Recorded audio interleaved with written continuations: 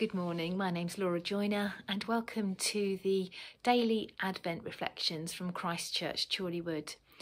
This morning I'd like to talk to you about a piece of scripture from Luke's Gospel, chapter 13, verse 16. It's only very short, but it's very, very impactful. I find it very impactful, and hopefully when we've sort of unpacked it a little bit, you will too. I know we've been hearing all week about the character of John the Baptist from various other reflections, but this particular scripture speaks very powerfully about the coming of the Holy Spirit.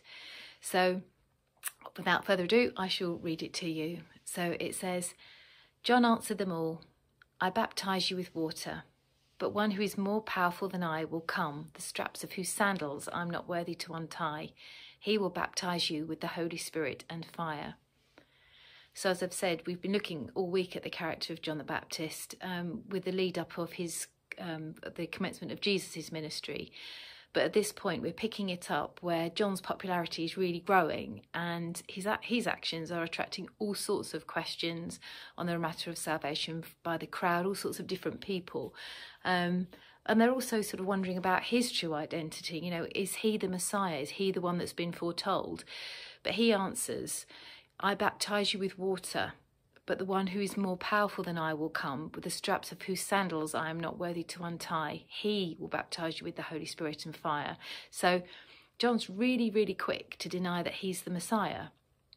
And he explains that he's encouraging everybody to embrace a baptism of repentance. And that baptism is through water, which is technically the symbol of turning away from their sins of idolatry and all sorts of things that they'd sort of fallen into, all sorts of sins that they'd fallen into. And he immediately references to Jesus, you know, the other who will be more powerful than he, who will come with a completely different type of baptism. We'll come to that in a moment. The thing that I find really striking in all of this is that John's unwavering obedience to God's plan, his striking sort of servanthood in his work of preparing the hearts of the Israelites for the coming of Jesus.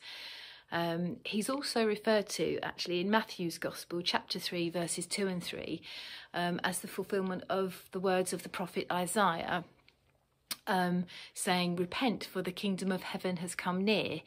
This is he, John, who was spoken of through the prophet Isaiah, a voice of one calling in the wilderness, "Prepare the way of the Lord, make straight paths for him." The humility contained in this passage is so striking. I mean, it would have been so easy for John to make out that his role of preparation was as important as the work that Jesus was coming to do himself. And I must admit, it's sort of quite easy, isn't it, sometimes to think that all the good results that you might do in, you know, in your serving or how you help people is your own doing. Well, that's a really easy trap to fall into, and I think it's really important to remember that whatever gifts we have, whatever commission we're given by God, that it's by God's grace and not our own. And I think John the Baptist really helps us to remember this, as he goes on to say, as I've already mentioned, "But one more powerful than I will come, whose straps of sandals I'm not worthy to untie." So, you know, and that humility is sort of explained in the way that, you know, back in the day, sandals were, I think, the footwear of choice for Israelites.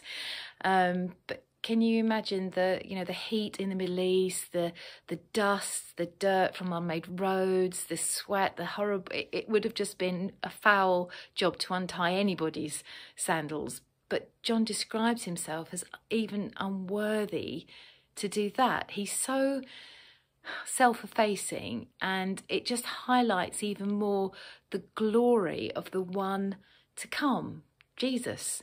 And that's how we need to be. Everything that we do in our lives needs to point towards Jesus, not to ourselves.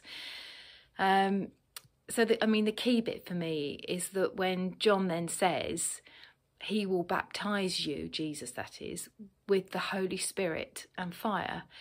You know, God's plan was that John's mission would be to prepare the Israelites for this gift of the Holy Spirit, so they could actually receive it. That the Israelites needed to have the doors of their hearts opened by repentance, as we do and countless generations before us as well. Receiving the Holy Spirit is an absolute privilege of every believer and an awesome gift of grace.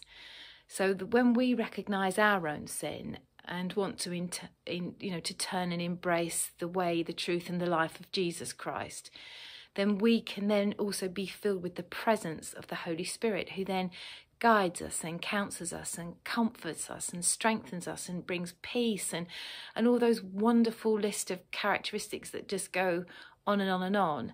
And I know in my life this has made such a huge difference. I know that I'm never alone, that I always have the Holy Spirit with me, and that when I'm worried or anxious or I'm overjoyed about something, I share everything with him, and I trust the plan that he has for my life, because he's shown to be trustworthy in everything that I hand over to him, and it's something that is, again, it's such a huge gift. So this still small voice that I have in my heart is also the lamp at my feet, and has made my what sometimes would be quite confused paths actually really quite straight. And so, and it all harks back to this preparation that John the Baptist did with the Israelites all those centuries ago, preparing the way for Jesus. And we have that gift. We have that gift of the Holy Spirit to prepare our hearts to receive Jesus. So this Christmas, let's just remember that it was the Holy Spirit of God who conceived Jesus Christ, our Saviour, the light of the world, that same Holy Spirit who lives in our hearts and who loves us. So prepare your heart for the birth of that new baby, born in the lowliest of places, the humblest of places, to actually become the king of your heart and of your life. So I'd just like to pray for us all. Let's pray. Thank you, Heavenly Father, for the example of John the Baptist, his willing obedience and humility to prepare the hearts of others to receive the gift of the Holy Spirit. Please prepare our hearts in the same way, Lord, that we may fully know the wonderful promise of salvation through Jesus Christ our Lord, and that we too can point others towards the beauty and love of our Heavenly Father. So, Amen.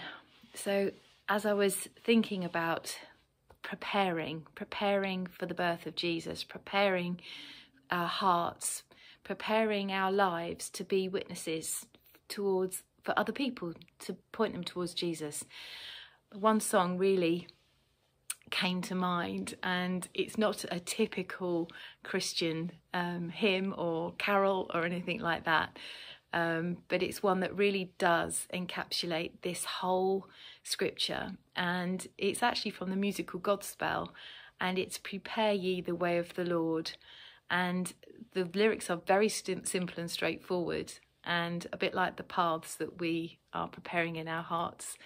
So I hope you enjoy it.